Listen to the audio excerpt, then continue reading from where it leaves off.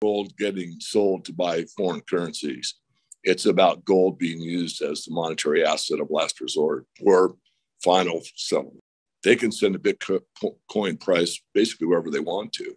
But once it's discovered that Tether really is a Federal Reserve in disguise and just printing money out of thin air, if that's the case, and many believe it is, then Bitcoin's got a problem going forward.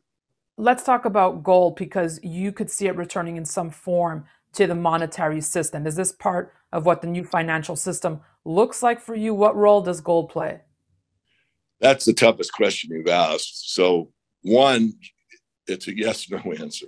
Yes, if Putin or Russia is serious about making a tie to gold to settle in oil for gold, if that actually takes place day after day, week after week, month after month, and that trade solidifies, obviously we've answered our own question. Gold is back as really one of the most important parts of the monetary system.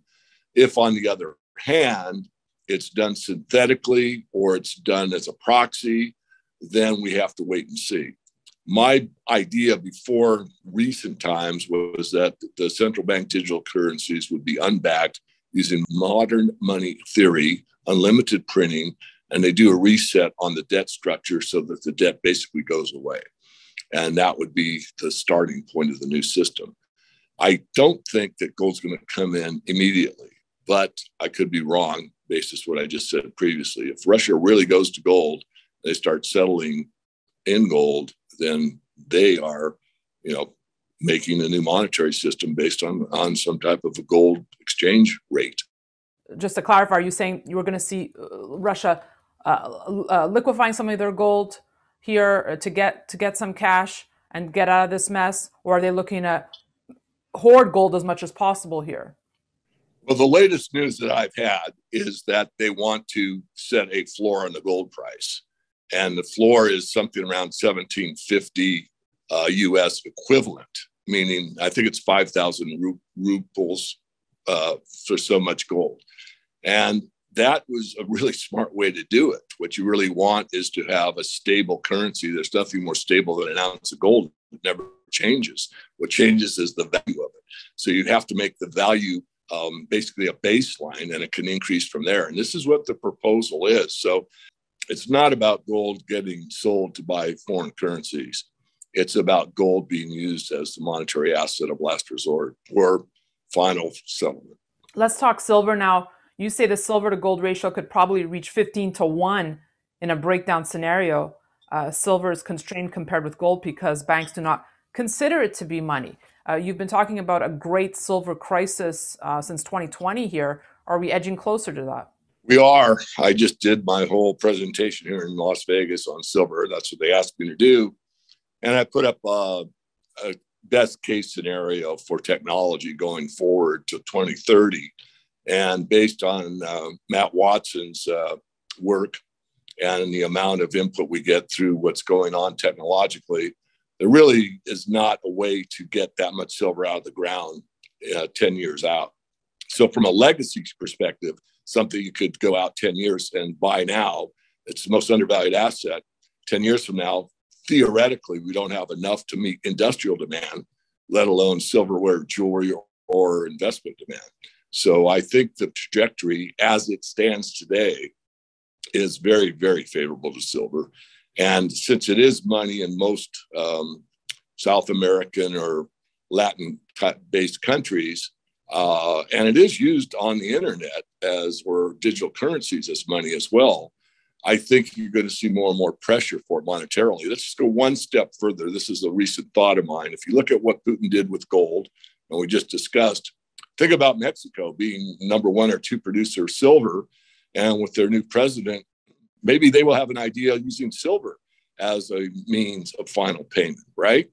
I mean, if silver was proportional to gold in the historic ratio, you said 15-1, and it was like 4 times what it is now or 5 times, you would have maybe a better monetary base to make trade with. So very interesting times. The monetary system is collapsing. A new one needs to come about. And the biggest question to me is it going to be where we, the people, have control of our money, or the bank's going to have such control that we basically have to bend the knee to them to do anything. Which direction do you think it's going to go? What's your gut feeling? Oh, I know what direction they want it to go. They want, the complete control.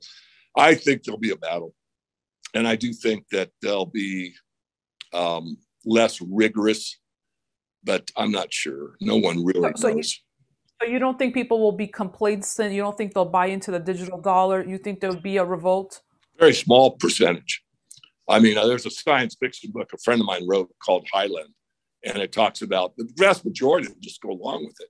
There'll just be a real subset that doesn't want to do this. And will they have enough voice or power to do anything about it? No, they won't. They'll have to go out into the countryside and start living a rural type of a lifestyle. A little bit more on silver here. We saw what happened to the nickel market. LME had to shut it down. Do you see that happening with silver or gold? I do. I think it's a great template for what really goes on in these paper markets. And I think it was a big wake-up call to many people that were, let's say, more establishment than I am, that said, oh, come on, it's a bunch of hocus pocus. And now it's in there, right in front of them. And because of that fact, I think a lot of people are waking up. I can see some of these bigger funds moving their silver out of the facilities that they now have into a private vault where they really know they own it. So, David, I have to ask you this question. If not, the people will revolt in the comment section. If this is the reality that you see coming, then has that changed your forecast? And you weren't even that bullish on silver last time we spoke, and that's to my point that you're not this like rah type spokesperson for silver. But has that since changed your long-term forecast for silver and gold? It has not. I still think, you're going to see the thousands for gold. I mean, 3,000 be a minimum of mine. I think 3 to 5 is the most likely. And then silver will play catch up, but I don't think the ratio is going to get back to 15 to 1. I think it's more like 30 to 1, which means silver outperformed gold on about a 200% basis. So in other words, if gold doubles, silver will quadruple.